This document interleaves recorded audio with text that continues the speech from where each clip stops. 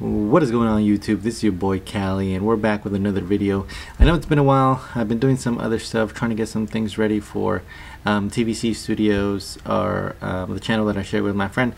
But today we are back with another repair. I haven't done one of these in a while because all I get here is mainly iPhones, and once I've done a tutorial on iPhone, it's basically the same all across the board. But today we got something interesting. We got this this bad boy right here. This is a Moto G7 Power, I believe. It's an XT1955-5.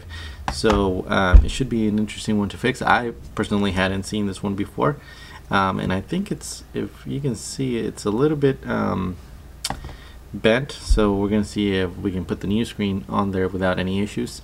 So let's go ahead and get to it. All right, guys. So let's start this repair. Hopefully, the lighting isn't as trash as in previous videos, just because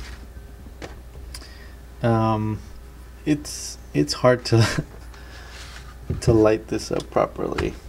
But anyways, let's get started with the repair. So the screen is pretty cracked, as you can see, and then you can see all the lights that I got set up. It's just this area where I'm at, this light up here. Oh wait, actually no, there should be a light right behind me. It doesn't work properly, so can't get the best lighting that I wish we could. So I am doing the best with what I have, or you know what, let me try something. Alright, let's see if that helps. I don't think it's really gonna make a difference, but let's get to the important thing, which is this repair. So the first thing we're gonna do is remove this back. So we're gonna go ahead and get our heat guns, make sure it's at an appropriate level, move my magnetic mat a bit. Okay, so let's check to see if we can take advantage of something that's going on with this phone. Because it is curved, oh my god, I forgot to do one important thing. I am an idiot. Always, for the love of God, remove the SIM tray. Please remove the SIM tray. Okay. Let's see if I can take advantage of the fact that it's curved.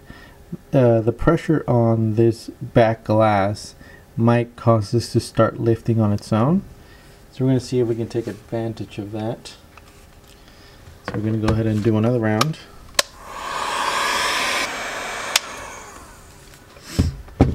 Okay, so let's go ahead and try this. Let's go ahead and take our tool here. See, we should be able to go here where the SIM tray is located.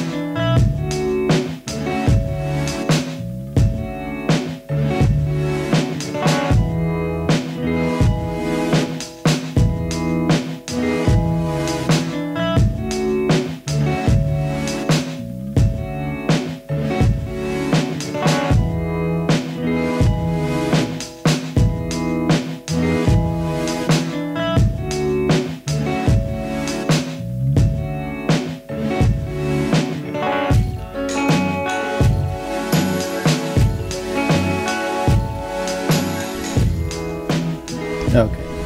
So I don't know what the hell's wrong with my camera today that it doesn't want to zoom in or autofocus correctly, but it's so I was saying, well, as you guys were listening to the voiceover and not me, I had to take a call. You want to be careful with this ribbon cable. It's the one for the fingerprint sensor. So you want to take this skinny looking, let me see if I can, where's my, let me turn off autofocus for a minute there. So you want to take one of these skinny looking flatheads. I have no idea where I got this from. I can't even focus on it. I think that's it. It's pretty skinny. I don't know where I got it. I know it came, I think it came bundled with a tool set that I had, but I'm not exactly sure. But if you can find one of these size, these things I have always said will be your best friends. So you're gonna go ahead and go in here and pry this out, remove that, and then remove the fingerprint sensor, and then we can remove this back plate and move it to the side. So the next thing we're going to do is remove all these screws that this phone has. I think these are hex screws. Let's see. Yes, these are actually Torx screws, my bad. And more likely than not, let's see. Let me pull out the ones that I have here because I keep some near me. This is probably going to be a T4 if I'm not mistaken. Torx screw 4. Let's go ahead and try that. Oh, come on, autofocus. See, this is why I hate these things. Yeah, so if you have a, let me see if I can pull this into focus. This is the one that you're going to need, a T4. So go ahead and then get your screwdriver. Or if you are Eric, who won the last giveaway, take out your fancy new iFixit Protect toolkit, and let's go ahead and move this back a little bit so we can have a little more space. We're going to go ahead and remove all these screws. And if you have a magnetic sheet like this, or I don't even know what these things are properly called, you want to go ahead and remove this, all these screws. Pay attention to this one. There's a sticker with a little S. You also need to remove that too. Once you got those screws out, you should be able to pop this part off. But be careful because there's still some ribbon cables and other stuff underneath you don't want to damage. I probably shouldn't be using that. Oh, this probably is going to be the worst repair guide or video or whatever you want to call this. Oh, come on. Oh, it's this adhesive. There we go.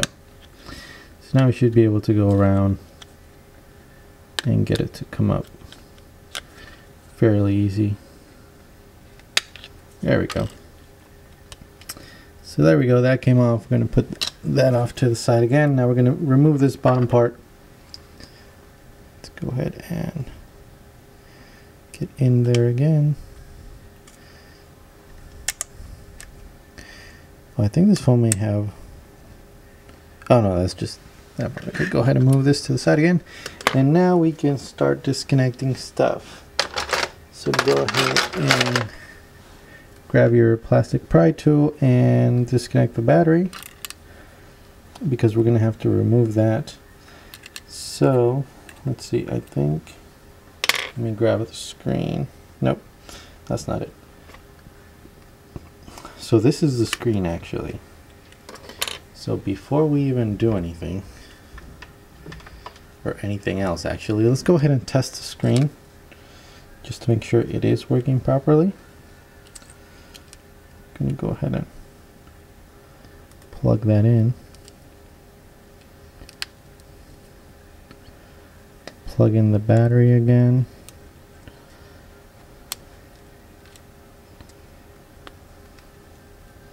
Let me see if I can turn it on. Oh, it needs to charge. So I'm going to go ahead and charge it and then bring it back just to, I mean, you can tell it's working because that came up, but I want to make sure that the touch and everything else is working. So let me go ahead and charge it for a bit and we'll be right back. All right. We're back, YouTube. So it is a different day, but oops, we got it to work. It's turning on. There's a passcode, so now we can go proceed with the rest, which is to remove, let me see, we're gonna have to remove this board, remove the battery, and this daughter board down here to be able to put this on. See, I've seen a lot of videos where they replace the LCD and the frame, but I wanted to do one where I show you how to do just the LCD. Sometimes that could be more cost effective, and then hopefully from this video you'll see if it's even worth it or not, because doing sometimes LCDs, digitizers without the frame can be a pain. It's a known issue with the Galaxies. So let's see, let's go ahead and turn this off and then we'll continue from there. So the next thing we're going to do is, now that it's off, we're going to disconnect the battery again. Oh man, it's kind of hard because of all this shattered glass, and usually I would put tape on it, but you know what, yeah, let's go ahead and put some tape on it just so I don't keep getting any more everywhere. That should be good enough. Let's go ahead and continue with this now. So so we got these off. Now we need to remove this other one. Let's go ahead and remove the rear camera. That comes up like that. Put it to the side. Let's see what else. Let's disconnect these antennas. Let me just move this adhesive. I'll get rid of that in a bit, but we're gonna disconnect these antennas. If I can get in there. Come on. Okay, that's 1, 2. Those ones we're just gonna put to the side like this. Alright. And there's a couple other ribbon cables on this side. And go ahead and remove those. And then there's another one here for the front camera. So you take your best friend and you're slowly going to lift this part up. If I can get it. Let's see. Alright, here we go. And then just grab your tool and go ahead and pop that up. And you can remove the front facing camera at this point and move it to the side. Okay, and then we just got to remove that torque screw, which I think that's going to be see, it might be a T7. See, where are my torque screws? What is this? T7. Nope, it is definitely not a T7. Let's try this. Let's try this T6 that I have here.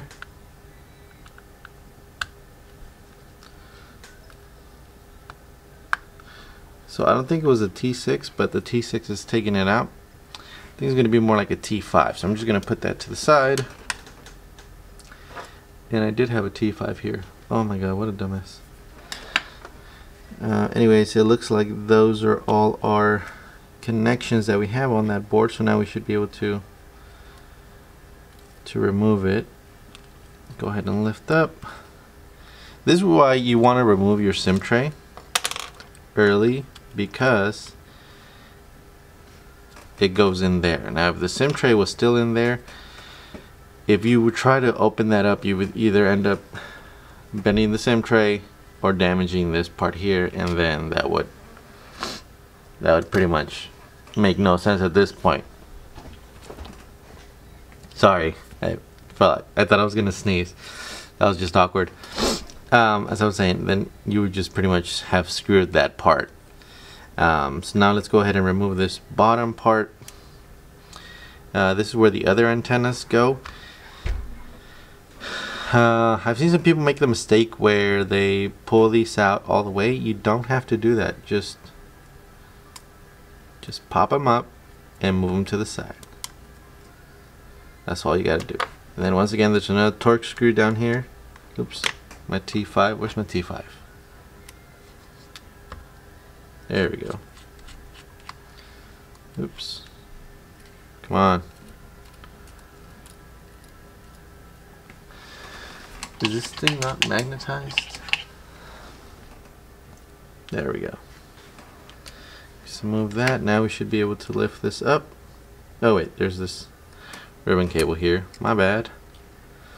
Okay, so this one you gotta be careful because this is USB Type C and that connector is down here. So you gotta be careful when you lift up.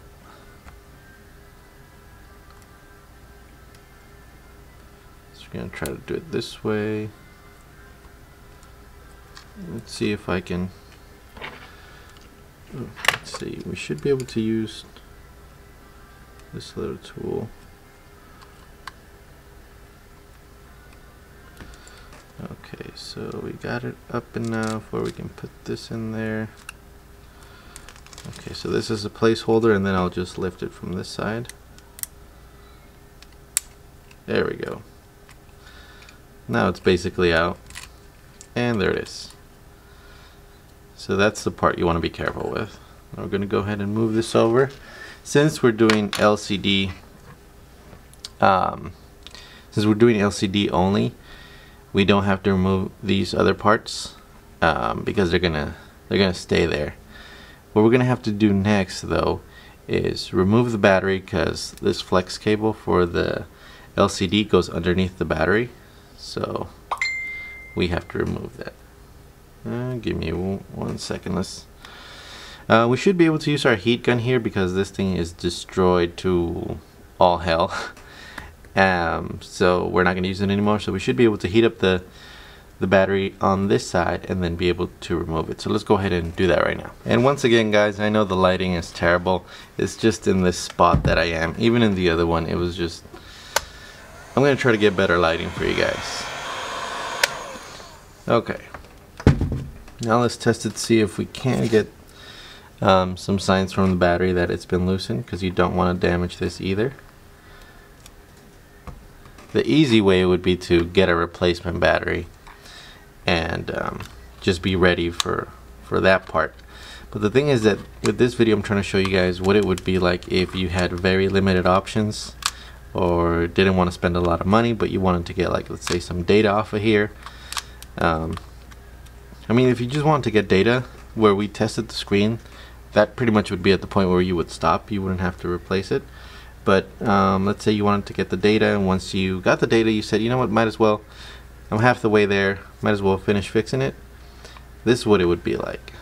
You don't want to bend it too much because you are going to damage the battery. So you just want to make sure, see if it's going to start to lift and how much additional heat we have to apply to get it off. And let's test this other side.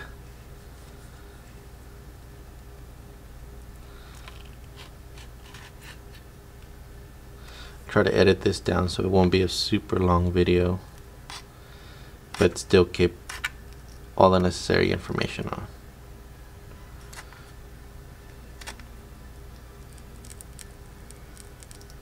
Okay, so it sounds like it's lifting.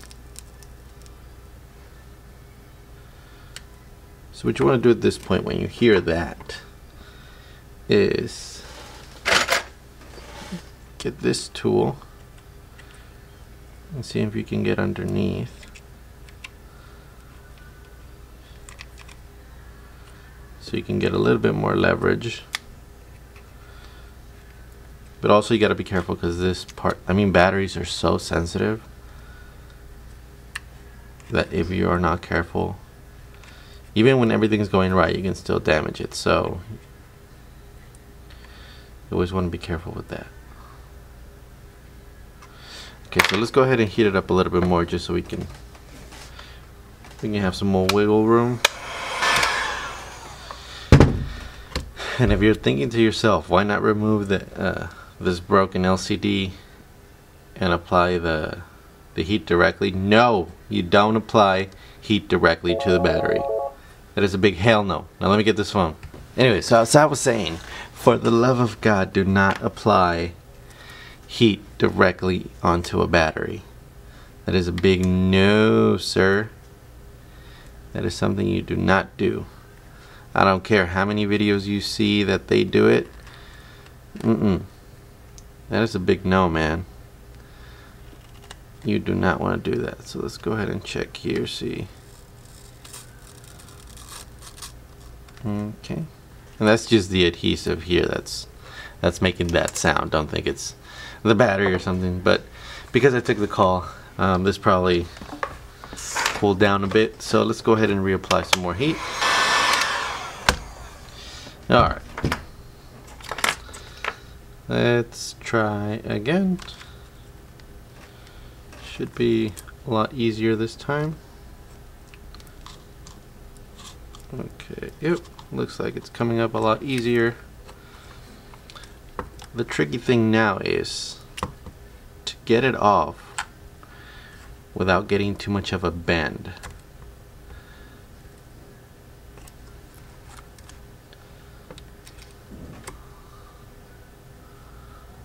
Okay, let's see, we might be able to go in this way.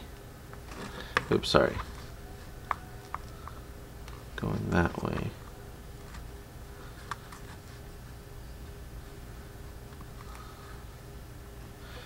Okay, now that I got that in there, let me go get another one of these tools. Alright, now let's see if we can lift. Yep, it's starting to come up.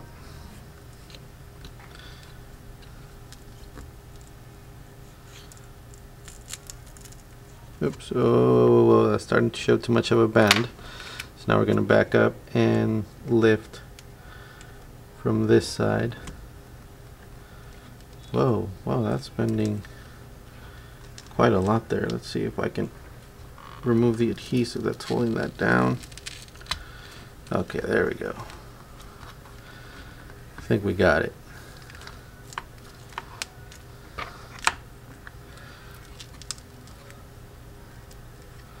The struggle is real, guys. These type of repairs are not easy and not always something we want to do. But it's always better to fuck other people's shit up. I'm just playing.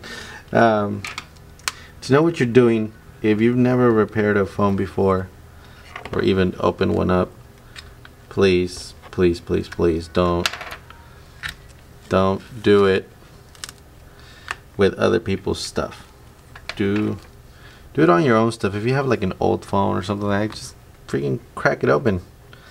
And if you're like, you know what, I don't have the tools, I can't afford an iFixit, dude, you don't have to buy an iFixit Pro Tool Kit right away. If you go down to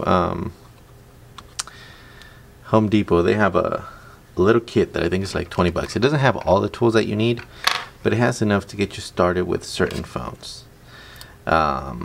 It'll have enough to do I think it's like iPhone 6 through, yeah, it'll be iPhone 6 and iPhone 5 through iPhone 6s, including the Plus editions. Just because that one does not have the, damn, I forget what that new, what is it, a Y screw? Yeah, I think it's a Y000. It doesn't have that one on there, so you wouldn't be able to do the newest iPhones, but it's still a great learning experience, so I'd recommend that, especially if you're trying to get into fixing phones. Okay, so it looks like we are removing that adhesive properly. Okay, remember there's flex cables under here, so you always want to be careful with that. And yes, if I mess up, I do have additional parts waiting on the side, so that's another good thing about this. That I don't have to, I mean, I have to be careful, but I have that peace of mind that I do have other parts just in case we need to replace them. Okay, so it looks like it's lifting up.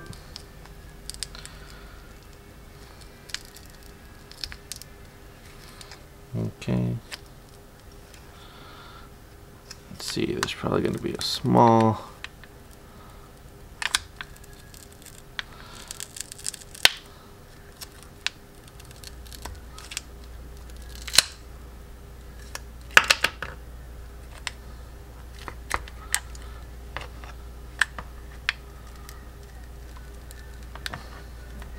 you got to be patient with it, because the adhesive that they use is like, oh my god. Okay, and we got battery off. Oh, so look, there's a tear on the battery, and that's what will happen sometimes. So you can't use this battery anymore. You're gonna have to use another one. So I mean, I have another one waiting. Actually, is it here yet? Pretty sure it's here yet. Here already. Oh shit, it's not. Let's see. It looks like it's arriving tomorrow, but anyways, we have a battery replacement coming in for this. So because it's punctured, you can't use that anymore, and that's the difficulty of some repairs like these, especially when you're having to deal with that. And you see this little scrape that I was talking about? This is what you want to be careful with, because it is underneath the battery. We could have damaged that, and then we wouldn't be able to connect to this daughter board down here for the charger, and then it would have been a whole mess. I mean, we have replacement parts for all of this, but that's pretty much what you want to avoid. This one wouldn't have been an issue because we're going to replace it with the LCD anyways, but this is what you want to be careful with. So now we're going to go ahead and replace these parts come off, so we can just go ahead and peel this back. Okay, and now starts the fun part, or not so fun. And it should be fairly easy. Let's see.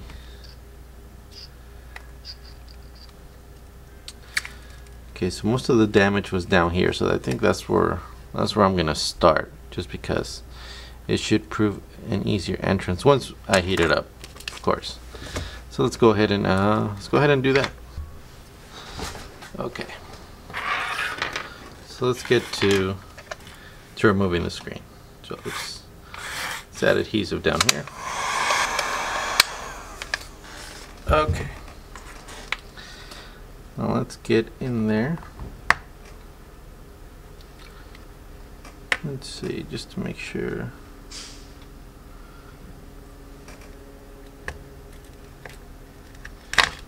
Okay, so there's a dual layer. Let's see if I can. There we go. That's what we want. Oh, fuck.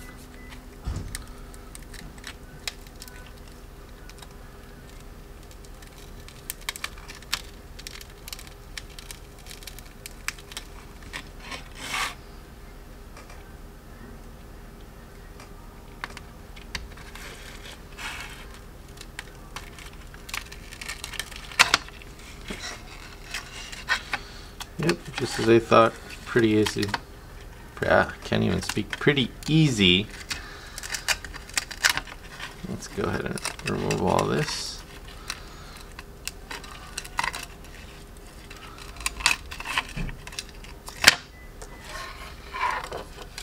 See? Oh, damn, that thing just came apart. Put that to the side.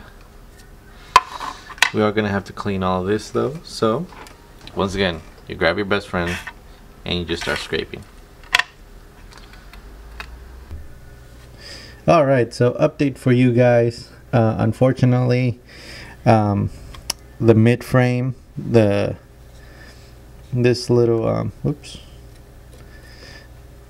this I don't know what you would call it, fuck it, I'm blanking on the name, that holds the LCD that attaches it to the mid frame is severely damaged, and the new screen is just not. You see, there's a very significant bent. Oops, I was out of sorry, there's a very significant bend that we just can't get the digitizer to hold. Once we put it in place, it keeps coming up. So I let the I let the customer know that that was the issue with this, but we can get it up to where the data that's on there, we can't get it off. So now we're just waiting to hear back. But unfortunately, this is the type of stuff that you would run into with this type of repair. Well, hopefully you guys learned something. Can't believe we're at 67 subscribers already for the year. You guys are freaking amazing. Once we get to 100 subscribers, I wonder if I know I'm going to do a giveaway for sure, but I don't know if I'm going to do another iFixit ProTech Toolkit to get more of you guys out there repairing stuff, or if I should give away something else related to fixing computers. I did a couple of blogs, a couple back. I've also been trying to try my hand at that. I still trying to figure out what I'm actually going to do with this channel and where I'm going to take it. A lot of people have told me to focus just on repairs rather than doing you know, several things, but I think I'm just going to do pretty much whatever type of content I can get for you guys, just so I can upload videos and throughout time figure out exactly what I'm going to do. And if I decide to go with a mixture of repairs and other stuff, gameplays, I think I'm going to do that just because, you know, well, it's my channel, and if you guys, you know, appreciate certain things, I really appreciate you guys for watching certain videos and others not. But you know, it's what I like to do. Want to upload some more gameplay, me playing Call of Duty with my friends or any other games, or maybe upload it to the other channel that we're gonna have. But I'll see what I do. Until then, I appreciate you guys. Don't forget to like, comment, and subscribe. I really appreciate it. We're at 67 subscribers. You guys are amazing. I will see you guys on the next one.